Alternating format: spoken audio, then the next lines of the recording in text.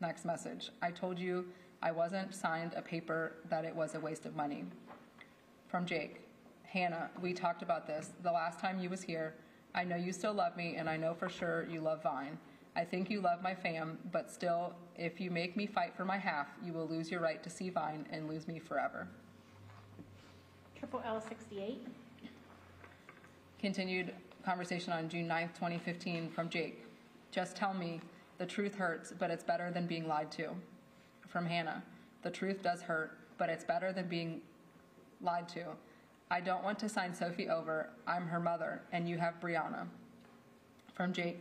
I don't have her, Hannah. I want you, but you don't want me, and Suds is half mine, and if you want me, just tell me.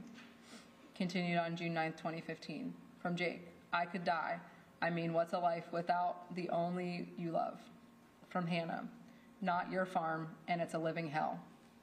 From Jake. What's a living hell? Living without the one you love? Question mark.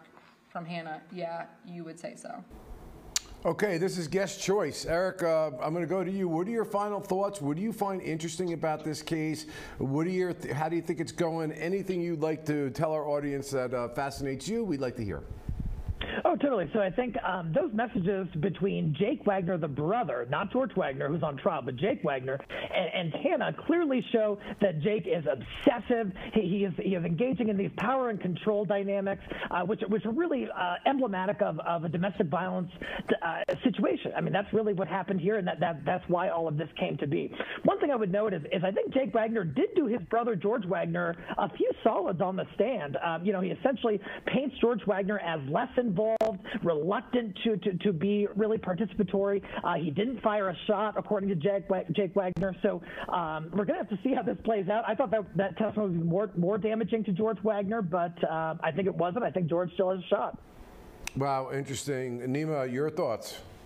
Yeah, I agree with Eric. I mean, this is why these family law cases, these domestic violence cases, they're so important, right? Because, the violence can easily spiral out of control, and it's important to tell the story to the jurors, because even Ohio law enforcement didn't know what happened there. First, they thought it was a mob hit in the middle of the night with silencers, and they thought maybe it's cartels because the marijuana grows, but really, this is a family dispute over custody. So I think that story needs to be told, and I also agree with Eric, and the prosecution needs to do a better job. You got to tie the defendant on the stand. You got to tie, George to these murders. So obviously, you got the conspiracy, but you need a little bit more. You don't want Jake falling on the sword for the entire family. Eric, real quick, and I'm going to ask you the same question. What do you think about the idea that the jury may find it very difficult to believe that an entire family would orchestrate something like this as opposed to an individual? I got about 20 seconds for each of you. Eric, start with you. Yeah, I mean, it seems like there are people who are more involved and less involved in this entire thing. Jake Wagner, more involved. The father, more involved. George Wagner, that part's questionable. And so I think that the defense is really going to have to argue that he was not overly involved and that it was the rest of the family sort of spearheading this entire campaign. Nima?